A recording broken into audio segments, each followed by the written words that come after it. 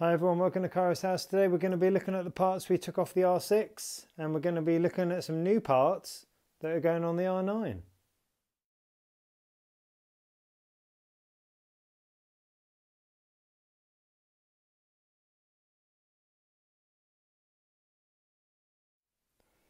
Okay, so first up we've got the electrical parts. We have the inline EW WU111 controller, Bluetooth I believe. Then we have the Shimano EW RS9 junction box. That is going in the frame. It was in the end of my handlebars, but it's now going in the frame of the R9. We have junction box A.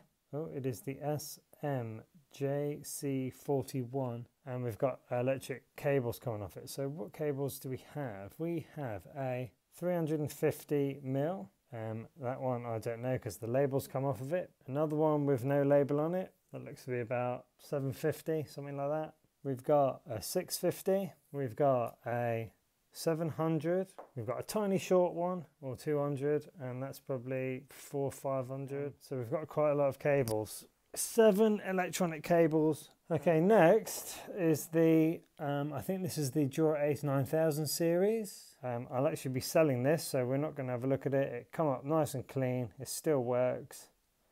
I'll be selling that. Next up we have the Dura-Ace 9000. It's the RD9070 actually. Rear derailleur. I'll be selling this one as well. I cleaned this up. This came up really nicely. It has been crashed, as you can see, once. Came off on a zebra crossing round a corner. Still works perfectly, but I have bought an Ultegra one for the R9. Okay, we've got my S-Works Venge stem and computer mount from AliExpress. I'm tempted to try and put this on the R9. The stem clamp is really close to the edge there where the cables come down, so the cables will come in from my handlebars through this hole along the underneath of the stem and down inside. I've got to try it out. I may use this instead of the Yoeleo bars, depending on how easy or not to thread they are, because I had to unjam a load of stuff from the handlebars. Okay, we've got my Dura-Ace chain, which has been soaked in molten speed wax. It looks so dirty because I actually left it in there when the wax hardened. Yeah, usually I wouldn't do that. I'd dip it in for like 5 minutes or something and take it out, but I actually left it in there, and that's why it looks so mingy.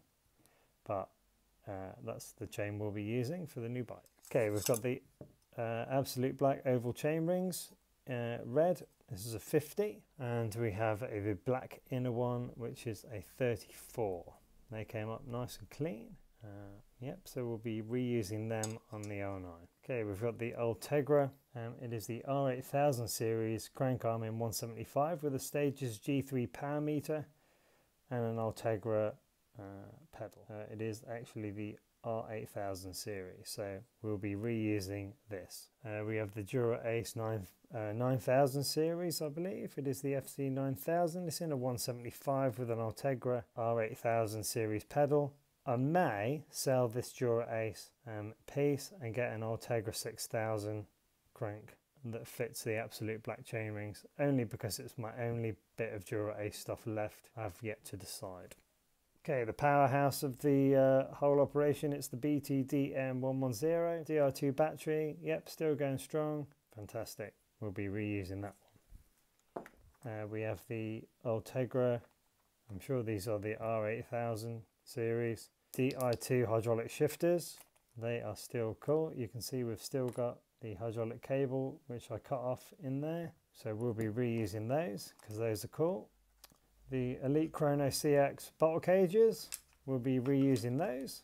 These are actually really good.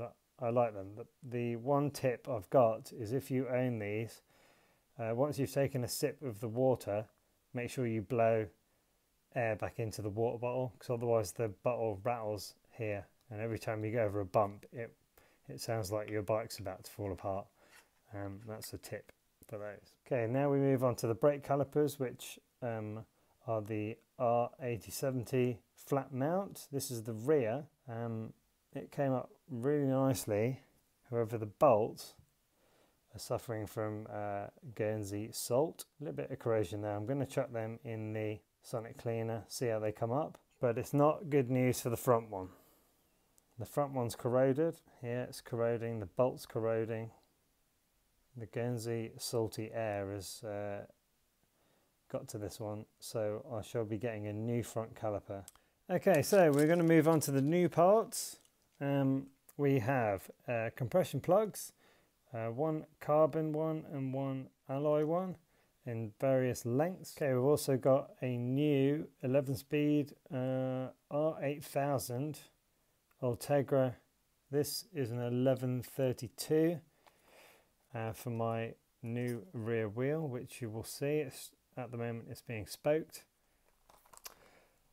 Brake hose, hydraulic, new one of these for the back and one for the front.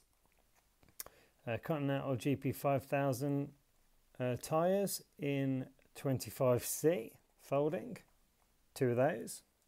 Ultegra rear derailleur Di2, it is the R8050, and a front one to match. GorillaBrakes.com, two sets of ceramic pads for the calipers. We've got some Lifeline valve extenders. We've got long ones and medium ones. These are 60mm and 40mm. We've also got two packs of valve guard stickers to stop the valves rattling. We've got some Jaguar internal housing damper to stop the rattles. I'm probably going to put, hopefully, my Di2 and my hydraulic cables through that. We've got one hydraulic cable already threaded into the damper. That was a bit of a chore, I can tell you, because the damper is just about the same size as the hydraulic line, so it's a bit of a pain feeding it through, but we got there in the end. I think they're 5 gram each. Lead weights for balancing the wheel, something I picked up from Oz Cycles. We've got Vittoria latex inner tube road, which I may or may not use. I'm going to do a test to see how flat they go. And last but not least, the Hambini bottom bracket.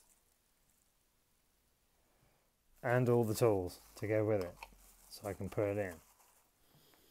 So, as you can see on the floor, that's a massive stuff, but all the bits will add up to go on the bike. So, there's the box of old bits, and there's all the new parts in various boxes I've been collecting for a while. So, thanks for watching, guys. If you like the channel, please subscribe. Click the like button and tell everyone about this exciting R9 project. It's going to be great, and we'll see you on the next Kairos House. Take care. Bye.